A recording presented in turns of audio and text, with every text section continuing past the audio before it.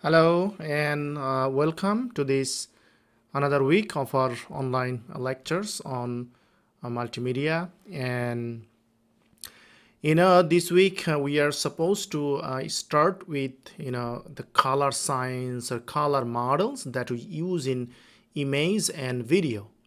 So let's start with. So it is very simple. The basic working principle or the physics of this all about electromagnetic radiation and our human eye. So how electromagnetic radiation behaves when it interacts with our the human eye constructions, or how our human eye responds with electromagnetic radiations. That's it all about. And different colors that we perceive, that basically coming from the radiation of different wavelength, right? So this radiation of different wavelengths. And if you remember that what is wavelength, there is a relationship between frequency and wavelength. Frequency is basically 2 pi divided by wavelength. So and intensity of each wavelength is specified by a certain amplitude, right? So that means when we see a light coming from an object or reflected from an object, the intensity of that reflected light, or let's say light that coming from a certain source, whatever it is, so the intensity depends on its wavelength. At what wavelength, what is the amplitude, and other wavelength might be the different amplitude. And the light we see, that is, we say the visible light, this is basically the visible electromagnetic radiation, and this is somehow 400 nanometer to 700 nanometer, right? Okay. Now if we visually see this, so in front of us, that's the spectrum. So in this spectrum you see the entire definitely the electromagnetic spectrum here. So this upper scale is saying that as you go to the right side, it basically shows the frequency. So the frequency increases as you go to the right side. And here the lower scale, the blue scale, this is basically wavelength scale. In the wavelength, the increases as you go to the left direction.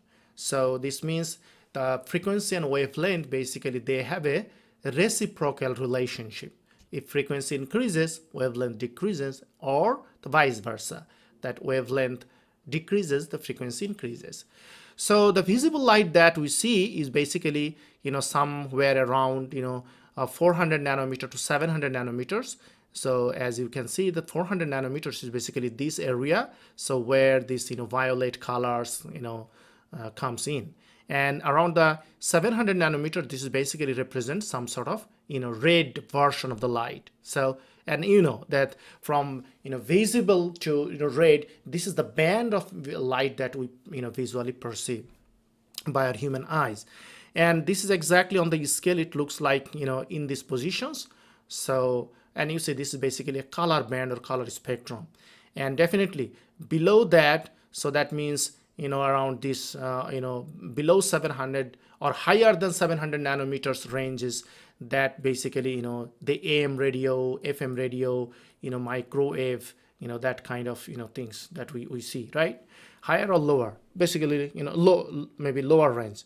You can see that which one. Okay, that means the relationship is if frequency increases, wavelength decreases. So this is the relationship.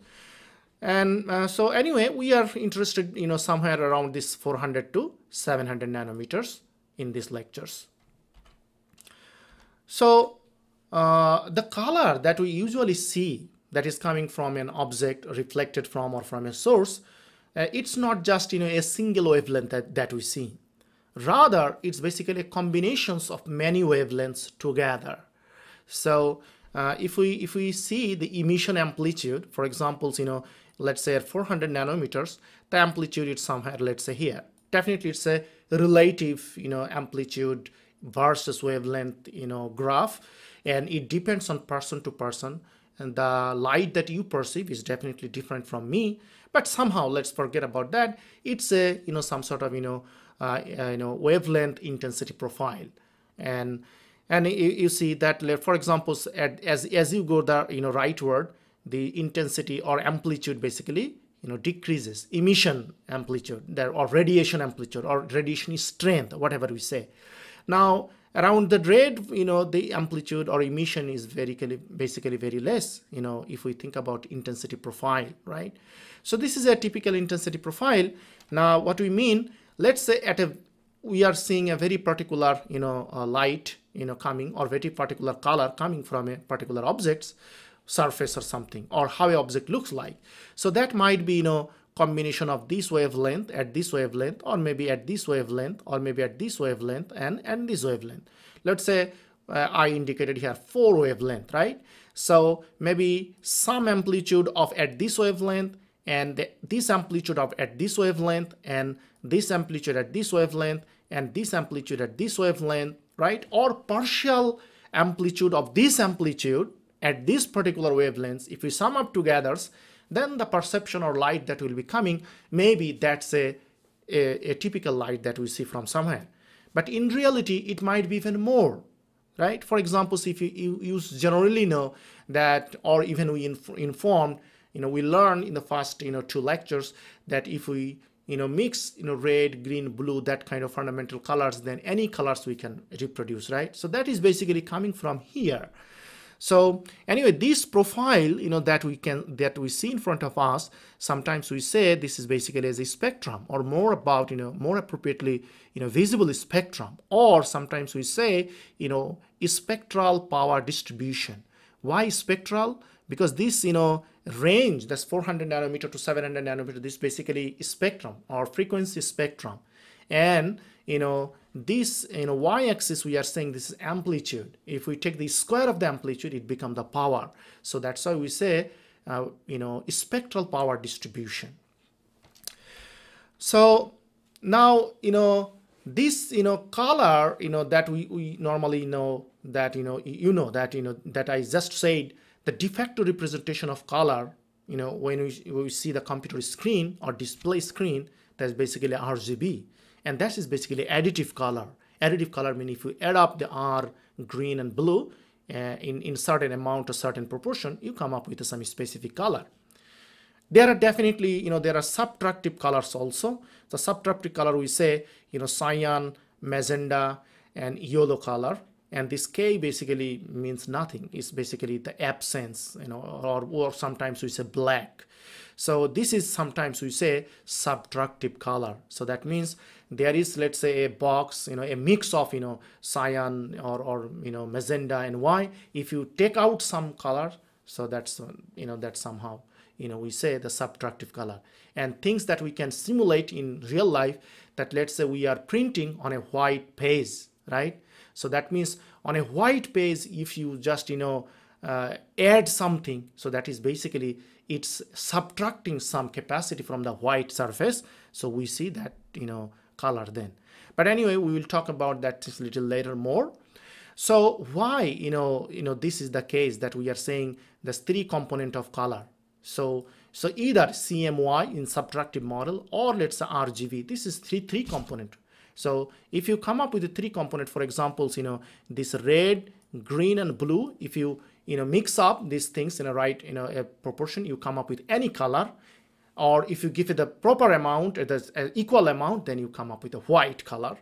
Or you have a white color, then you take out magenta, you take out cyan, and take out yellow on a certain proportion, then you come up with a very different color.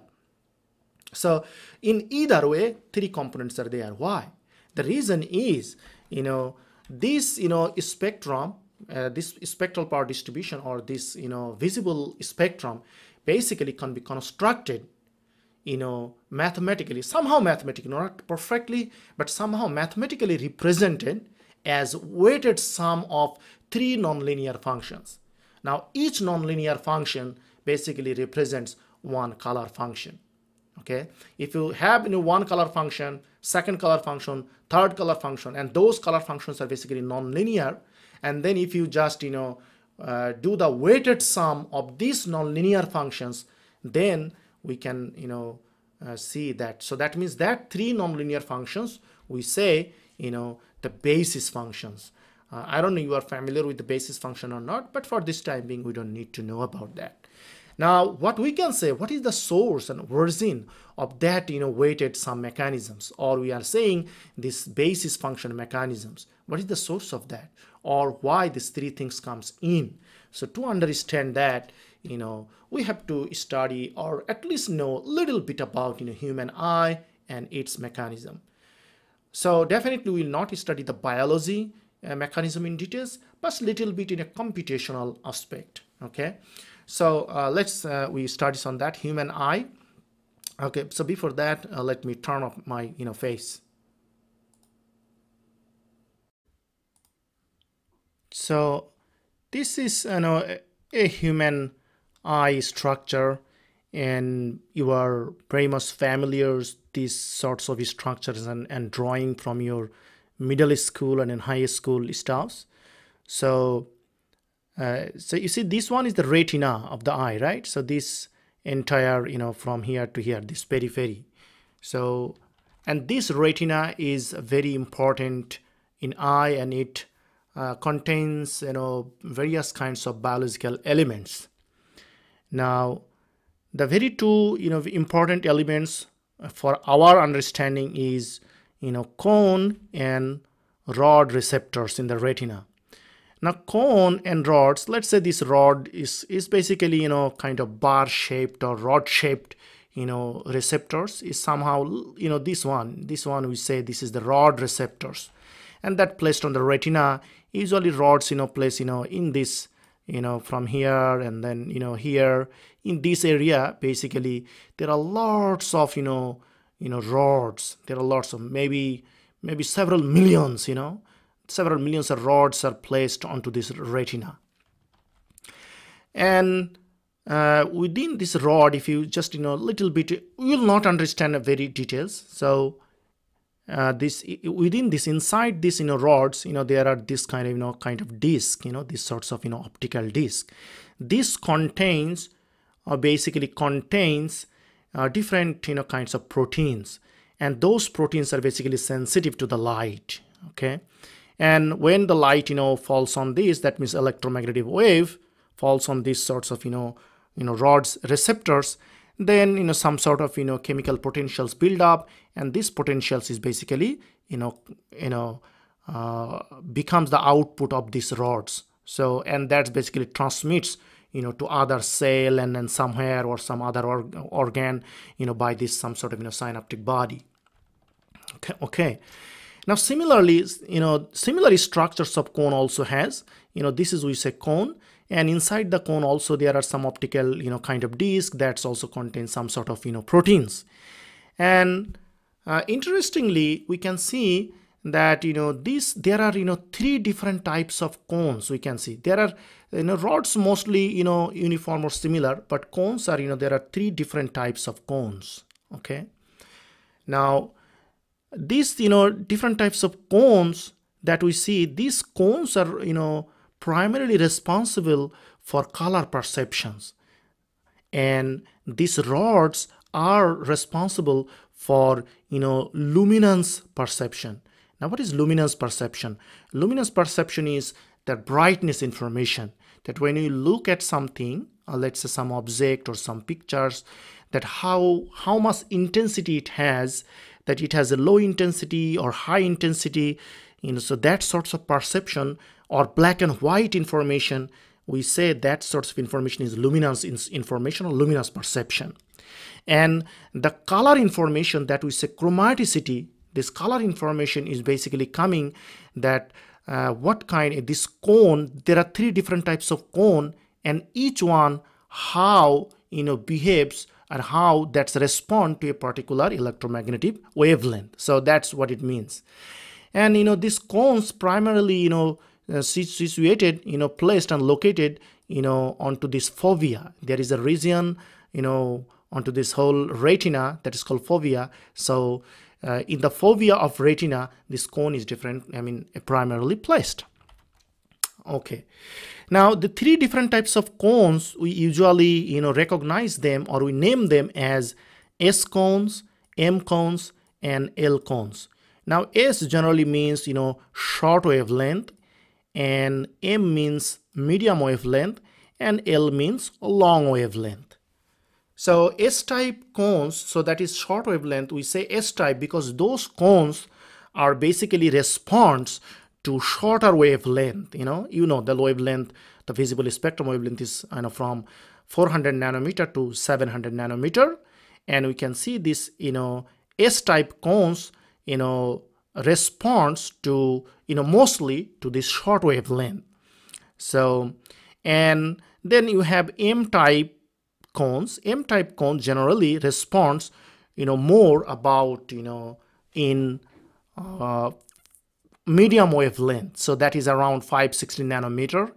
And then you have long wavelength cone, that is L-type cones, that's basically respond to 600 10 nanometers wavelength around. Okay, now if you see a little bit more, this is exactly looks like this one. Okay, so think about the short wavelength that we are talking about. So this is that short wavelength. This function is look like this one. You see, the function is not definitely linear, but we can see that around maybe 430 or maybe around this range, this short wavelength. So those sorts of cones we are saying S cones, right? If you remember that, S cones. Okay, S cones respond like this one, and if you carefully follow, the S cones mostly respond here at this point around, let's say 430 nanometer. The peak response is coming here, and then other wavelength around this 430, as you go left side it becomes less, and as you go right side it also gradually decreases, and then at certain point it's flattened. Of course there are some response, but it eventually flatten. We say that in this area this is less response. And if you look about M-type cones, that is M cones. So in M cones, so here generally, so this one, you see this G, so this one, so it is somehow it becomes around here. This is the peak, and then you also have as you go right or left, the response is become less and less, gradually decreases. And also you can see that the another one that is long wavelength, that is L type, we say L cones in general. This L cones also maybe somewhere here, right around here, this is the peak, and then you also have this bell-shaped curve. As you go right and as you go left, the response become less and less. So ultimately these S cones, M cones and L cones, they all have nonlinear function over the entire spectrum, right? Over the entire spectrum, right?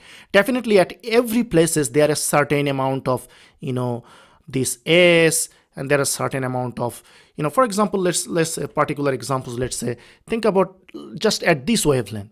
Definitely at this wavelength there are certain amount of this S wavelength and certain amount of medium wavelength M-type response, and a certain response coming also from L-type cones. So at a very particular wavelength, so the response coming basically the combinations of all of these three cones. So these response together provide us some sort of sense of a particular light.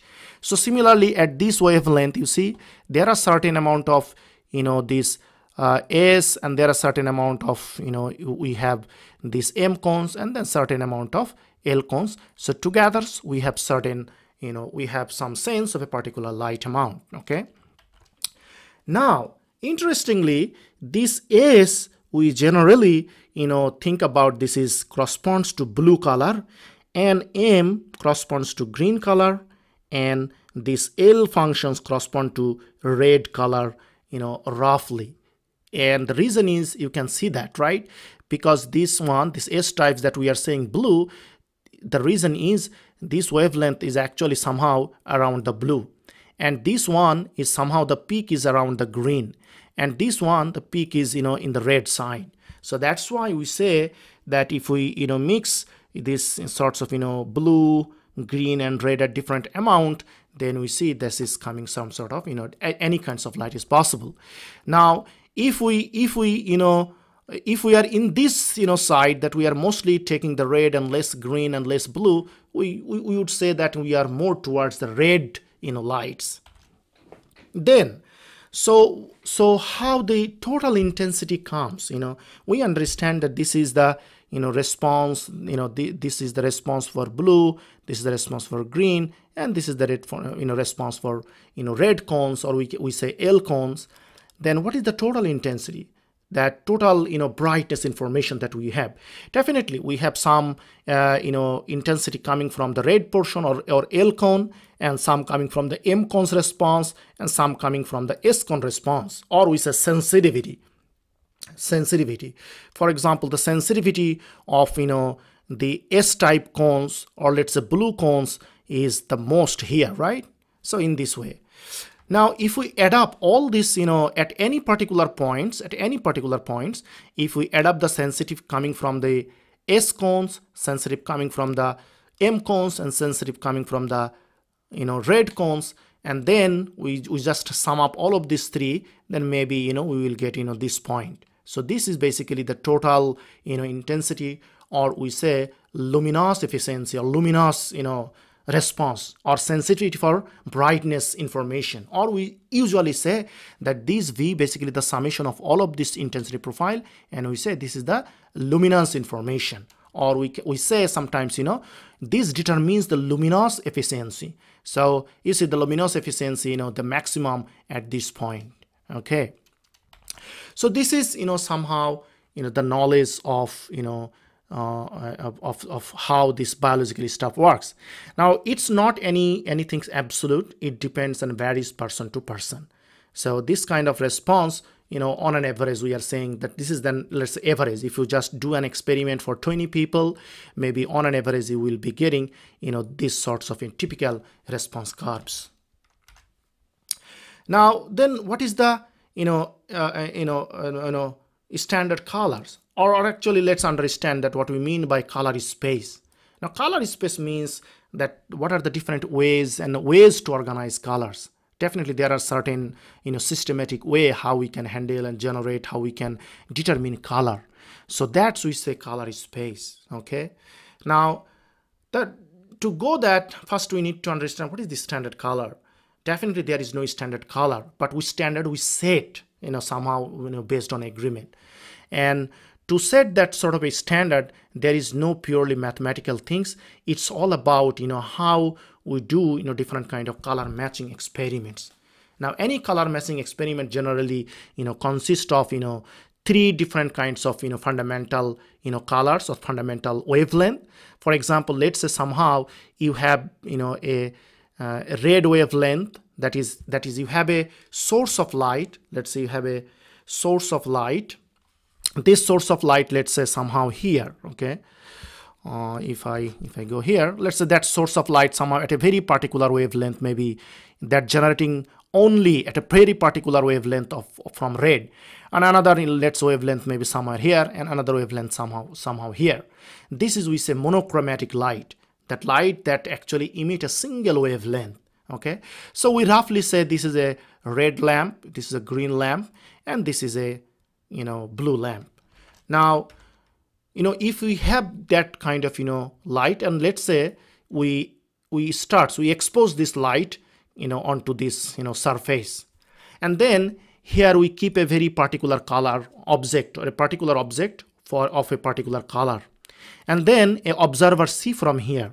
Okay, and then we try to adjust these three colors in such a way so that the color that produced in this side become exactly equal to this test color.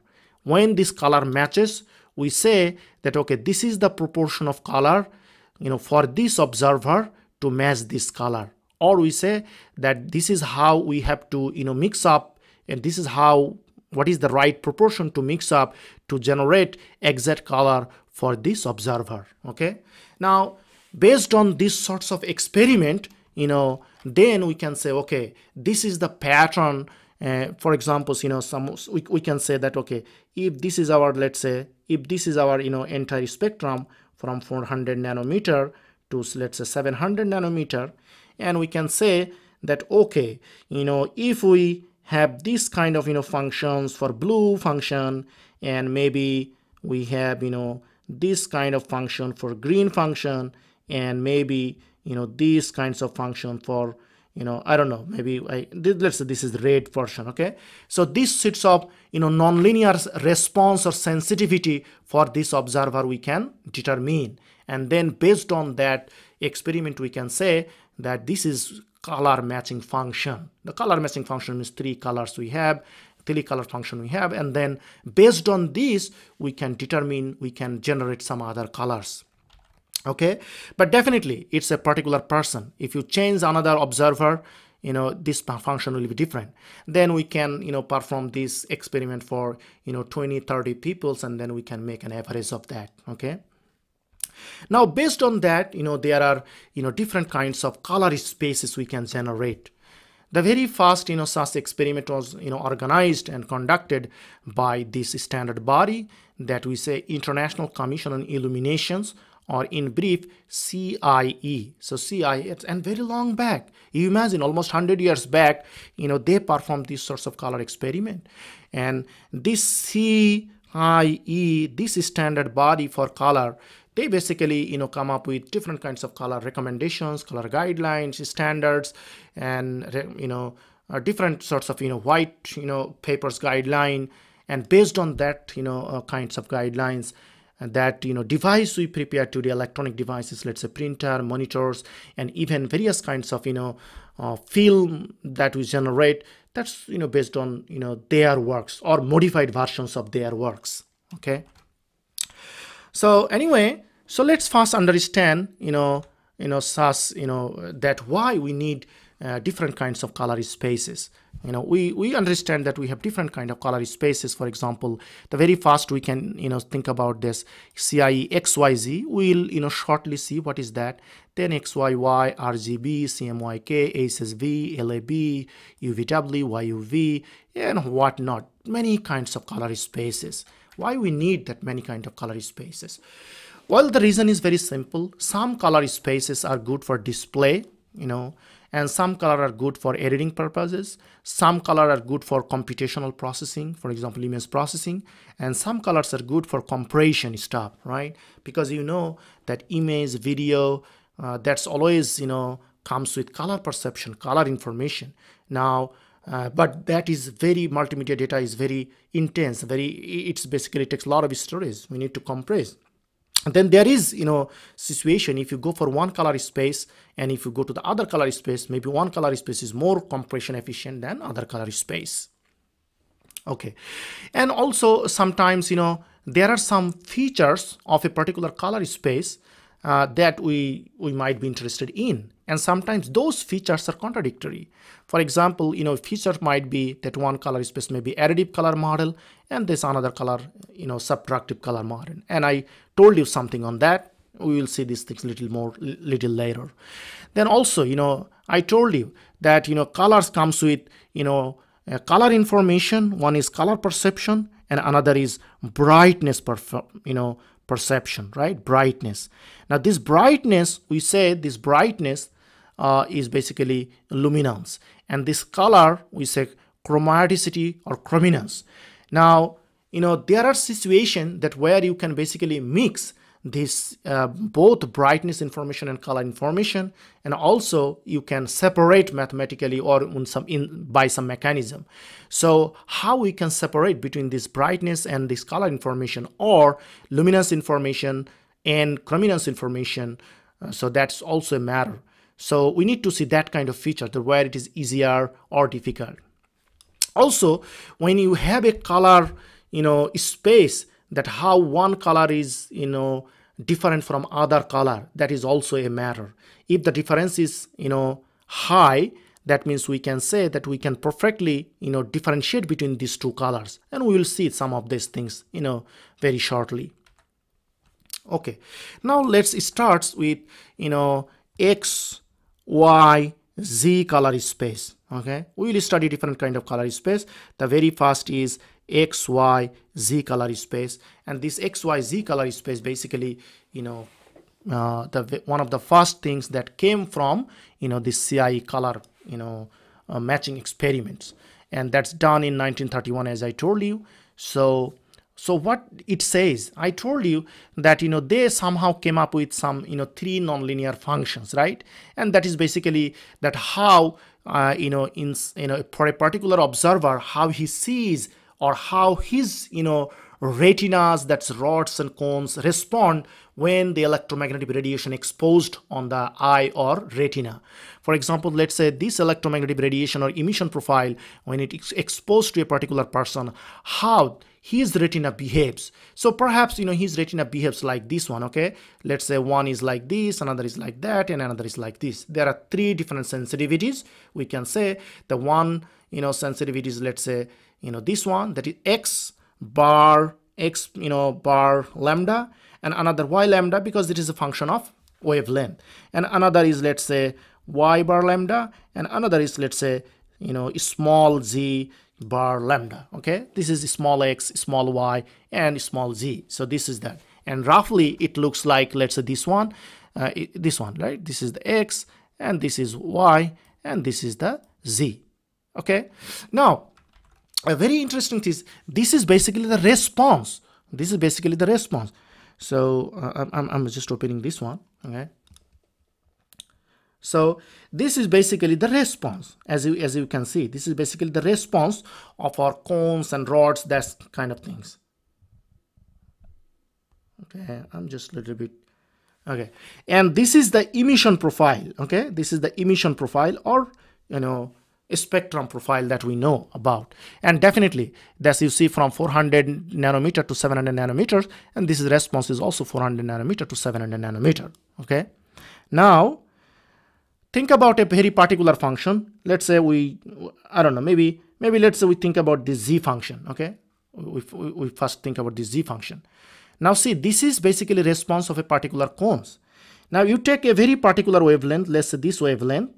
At this wavelength, what is the sensitivity? This is the sensitivity. Okay, and what is the our the electromagnetic radiation profile at this place? Maybe I'm talking about maybe at least this place. Okay, maybe at this place. So this is this point exactly. This is the amount. This is the amount that we are seeing, the radiation intensity or radiation amplitude. And let's say at this point, let's say at the same point, our response of this particular cone is this one. Okay, now at this wavelength, if you just multiply these two, and then you see the another wavelength, let's say at this wavelength, and at this wavelength,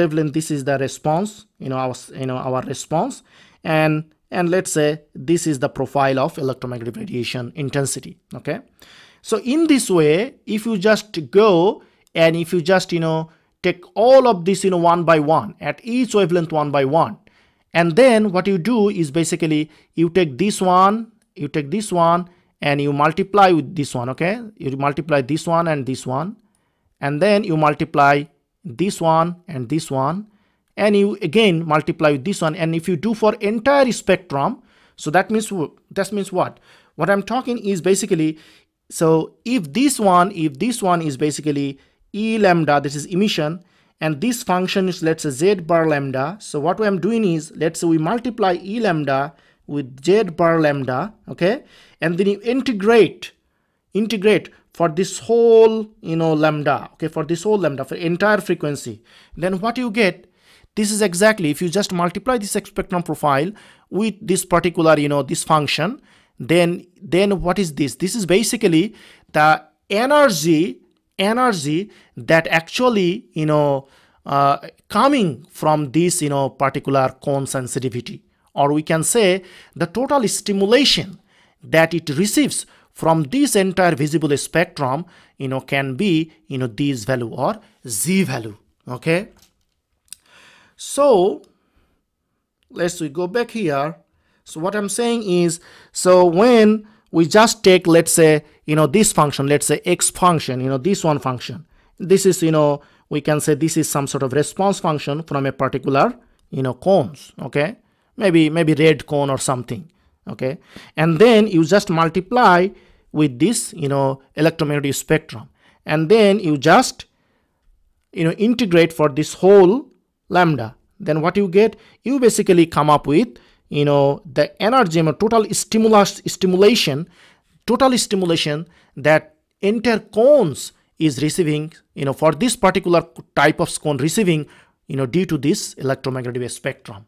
So similarly, if you just, you know, take the spectrum and multiply with this, you know, y function, and then you just integrate over the whole lambda, then you are getting that what is the total stimulation coming, you know, due to this response of our, you know, due to the exposing of this electromagnetic radiation onto this particular cone type.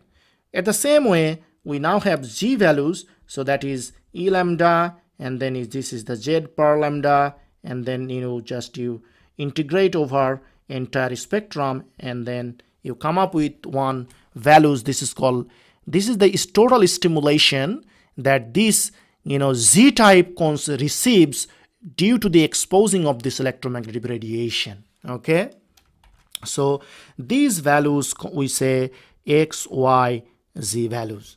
And interestingly, this y value, we can see that this y that is usually coming from this curve, this is basically the bright, somehow represent the brightness information, or we say luminance information. Okay, and the other, you know, values we are saying x values and z values. These two values we are saying this is basically determines color information, color perceptions, or we say chrominance information.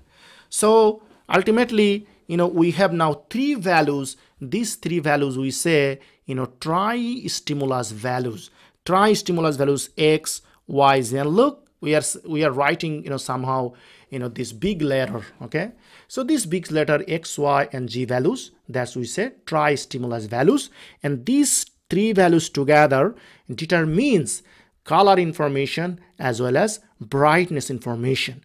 So definitely these together, you know, constitutes this XYZ color space. Okay, XYZ color space. Now think about like this. Let's say this is our X, and let's say this is our Z, and this is basically on a two-dimensional plane. And let's say this is our you know, vertical line, this is our capital Y.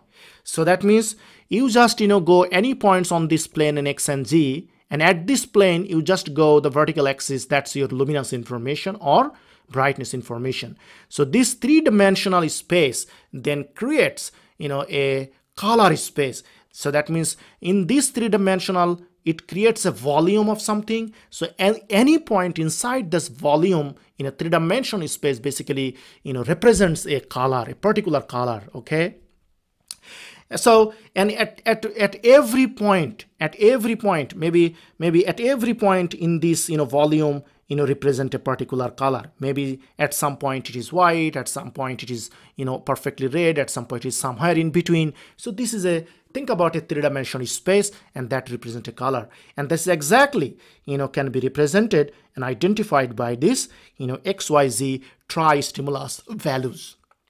Okay, so most of this color space or all of this color space basically, you know, comes from this XYZ stuffs or a modified version of these things. Okay, so but you know, this XYZ that we, you know, just explained is somehow is a three-dimensional, and it's a little bit hard and sometimes it's inconvenience to consider, imagine, draw or something. So that's why, you know, a very fast things, the modified color space that we can think of is you know, XY, you know, Y space. Okay, so this is also basically came from this, the same standard. They understood that, you know, handling XYZ, that is, you know, capital XYZ is a little bit difficult. So rather, you know, more convenient way to come up with, you know, small XY, large Y space. Now what is that?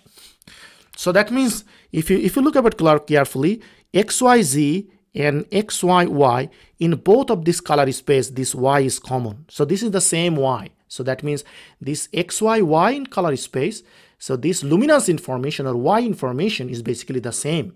The difference is here we have, you know, x and z, but here we have x and y. Now we see that how we define the x and y. Okay, the small x we can define something like that. Let's say we take the tri-stimulus values x, and if we just divide by this total stimulus values, okay, that is x divided by x, small x equal capital X divided by capital X plus capital Y plus capital Z. And y can be defined as this one. You just take y, and then again you just normalized by this one. Okay, and then you can actually come up with another value which is z, and that can be also defined the same way, that is x plus y plus z. Definitely we don't need these things right now, but we will understand this one. We just right now needed this one. But before we go, there is an interesting relationship. If you just take small x, small y, small z, and then you just just replace what is the value of x with this one, and the value of y with this one, and the value of z with this one, and if you just do the algebraic manipulation, definitely you will see this is coming x plus y plus z, and because this downside is all the same, x plus y plus z, so you end up with basically 1. Okay, so that means let's say we found a relationship that z basically 1 minus x minus y. Just you just take, if x plus y plus z equal 1, that's coming from, if you just sum up all of these three, then you come up with this. And if you take what is the values of z, then definitely 1 minus x minus y. Okay, now what is the physical significance of this will be coming soon, and that is the starting point of our understanding on color space. But then we understand that if we have x, y, z information, then from there how we can come up with x, y, y information, right? So because it is very simple that to get this x we'll just follow this one, and to get this z we'll follow this equation. Okay,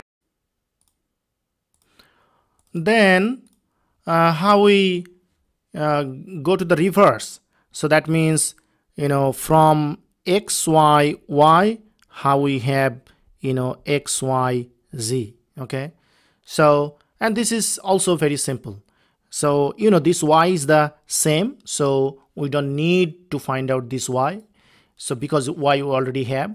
So how we get the x values? So x values is, if you can manipulate this equation somehow, then you will be coming up with this kind of things, that you have y, then you just divide it by y, and then just you have the xy. So you see, if you have this x, y, and y, so just you do y divided by y, that means this is cap y, the big Y divided by small y, and then multiplied by small x. So, and then the z is the similarly, if you just divided the big Y with the small y, and that's just multiplied with this one. So this is basically the small z. Okay, so it is a simple, right? You now you got the x and z, and so from this one, this small x, y space to, you can come up with the big xyz space. Okay, we understand that one. So now let's explain what we mean by x, y, y space. Okay, so this space is basically this is luminous information or brightness information, this one, but these two, this x and y, basically determines the color space, the main color space. Okay, so this one is basically your color or chromaticity. This determines the colors, or this determines the chromaticity. Now if you just plot, let's say, x in this axis and y in this axis, then the entire color that you can generate is basically this one.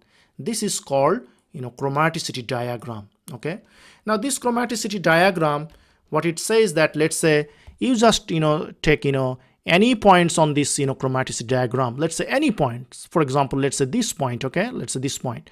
Now at this point, definitely you have certain x, let's say maybe this is small x, this small x1, and if you go, and definitely this is your y1.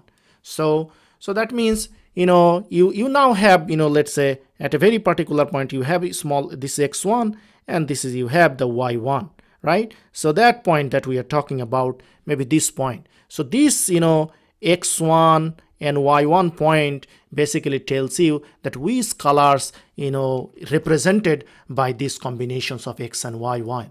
So similarly, any points on this diagram basically represented by a pair of, x values. Okay, this x values, y values. So what is these values? You see that this x basically, starts from 0 and end up maybe around 1. Let's say this scale is basically, 0 to 1. Similar, this scale is also from 0 to 1. So the values both x and y basically lies, from 0 to 1 in this range. Okay, and any point or any points on this, let's say, so that's perfectly can be, determined by, x and y. Or if you have the values of x and y, any particular, point, if you mention this x and y value, let's say any point, maybe any desired point, let's say xd, and let's say any, yd. So maybe this xd and yd, I don't know where is this one. Maybe let's say this one, this is xd and yd. Okay, so definitely this means this is, let's say, xd and this is, let's say, yd. So you can say, oh, so this point basically represent this color. Okay, now let's say we talk more about this chromaticity diagram. So to say this, I have this small video for you. So I believe that you will watch this small YouTube video, but here I need to explain something. So let's start this one. So if you follow that there is some number here, so there is some number here on this solid line.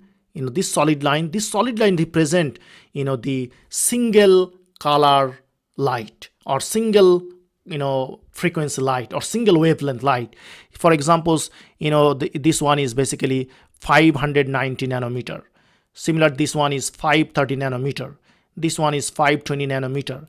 And how this color looks like, that if you just got a reflections, if you have a reflection, maybe around from here. So this is 590 nanometers, and it's somehow, maybe not red, it's somehow orange or something. And if you see that, around this one, this around 520 nanometers, chromatic length, chromatic wavelength, chromatic light, monochrome light. So this looks like a green. Okay, so that means as you move toward this solid line, you basically generate the monochrome or monochromatic light.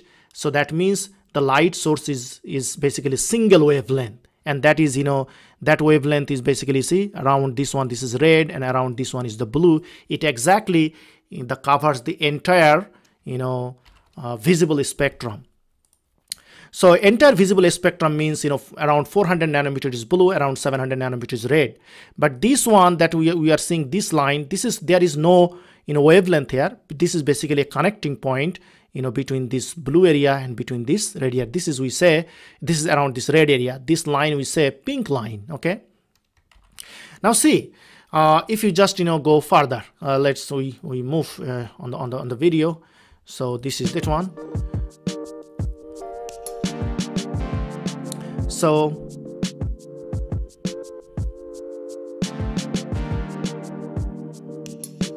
now you see the point is moving, right? So point is moving and the color is changing, means this as it goes from the this lower point, for example, this lower area from this point, as you move along this line, it is basically following the monochromatic light or single wavelength light, and the color is changing. You see green is still greenish, and then converting to cyan, and then move to blue, right? Now see that, let's say we just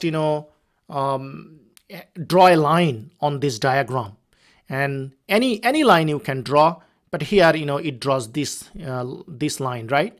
Now if you just draw, let's say at this point is cyan and at this point is some sort of this pink.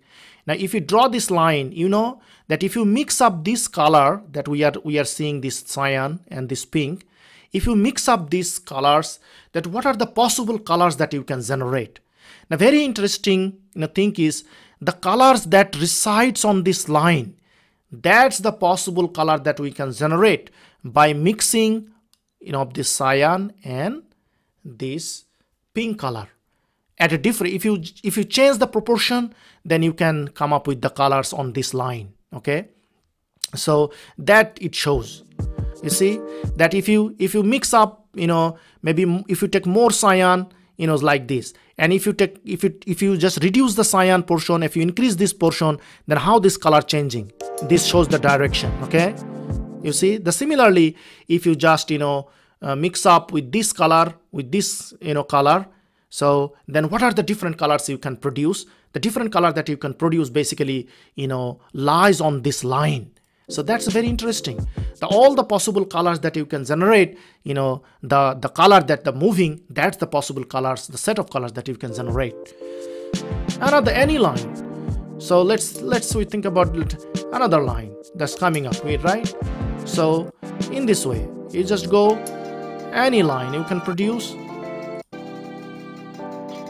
How about this one? This is very interesting. You see that this is saying that, let's say if you mix up this green and this blue at certain proportion that it's indicated by this point, you can come up with this light, right? Then you can generate this color. The same color you can generate if you just mix up this color and this color with that proportion, then you can come up with this light. The same color you can generate by mixing this point in this point. So that means what?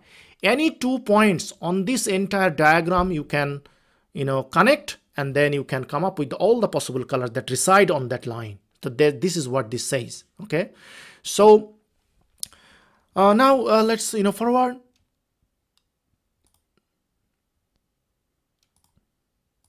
Okay,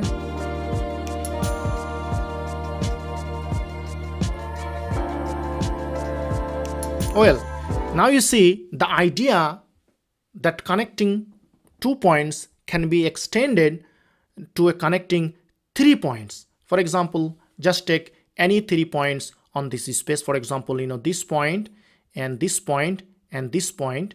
Then what are the possible colors that we can generate? The possible colors that we can generate, basically all the colors that become inside of this triangle. That means you just plot the triangle, you see, and then you basically can generate all the colors. You see, we can generate all of these colors just by mixing the right amount of this color, this colors, and this color. So that means what?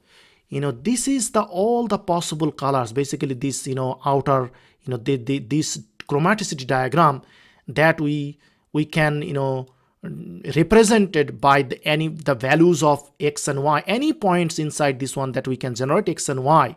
Basically, that's the theoretical color possible. Now in practice, what we can do is basically we select any 3 points, and then we just depending on our device cost, depending on our application, depending on certain systems configuration, we just based on our design, we just select any 3 points, and then we set a triangle, and then we can say this is our color space, or this is that coming from this chromaticity diagram. Okay, so anyway, so you just mix up this color, and this color, then all the colors that possible color that you can generate that reside within this one. Okay, so that's what it says. Now see, so any color is possible. See,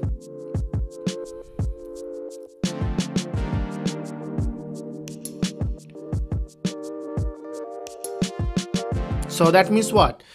For your monitor, for your printer, or whatever you say, you basically need to select 3 points. So generally what we do, we select 1 point around, from this red zone, maybe around this zone, and 1 point we select around the green zone, and another point we select around the blue zone. And then you just, draw this, triangle. So that's your color gamut. We say color gamut. Okay. Now this color gamut might be different from one device to another. So you can watch more in this video from your own, but I'm now moving forward. Okay, so we now come here, right? So we understand that this is the chromaticity diagram that we had. This is the theoretical chromaticity diagram. but then, depending on our chosen colors, for example, this one, this one, this one. So this is, something. For examples, the CIE standard body, when they came up with the RGB primary colors, they basically choose, the green points from this point, and the blue point exactly this one, and the red point exactly this one. So this was the, color gamut, the first RGB, color gamut that we had. So, and now can you see that what is this point? So this point basically indicated some, the X, and this is the Y value. And what is this point? So this point, that I'm talking about, this point, so this definitely has this can be represented by these X values, for example, 0.2 something, and these Y values maybe 0.7 something. And how about these values? This basically, X is 0, Y is also 0. So this is the 0, 0 point, okay? So this is how we this. But then we also need to choose another point that is called white point. See, definitely we understand that, that inside this color gamut, definitely, because, if we choose one point around the red, another point around green, another point around the blue, so white will be somewhere here, right? But we don't know exactly what point we mean by white. Now it's again depending on your design. For example, someone can choose, okay, this is the white point. So this is the white point, means, X equals somehow maybe 0.3 something, and this Y is somehow maybe, 0.3 something. So that's the, the XY values, right? So by this way, you are basically coming up with, you just represent X and Y, right? So this is called chromaticity diagram, and this Y is the same. So now what we can say that, to represent that this is our entire, possible theoretical, chromaticity diagram or color space, or we say XY color space. Now which color gamut we are using for our particular interest and application? So for example, this triangle is a color gamut, we say, okay? And to represent this color gamut, we need, 3 pairs of X point. Maybe we say, these points, maybe we can say XR, YR point, and these points, we can say XZ, YZ point, and we also need to mention, XB and YB point. So this point roughly represent your red point, this is green point, and this is blue point. And also we need to mention that what is our white point information. So that is XW and YW. So if you have this information, so that means you can exactly pinpoint that which color gamut we mean and which white point we mean, okay? Now, this is, one, okay, let's we move to the next part that we'll start from here.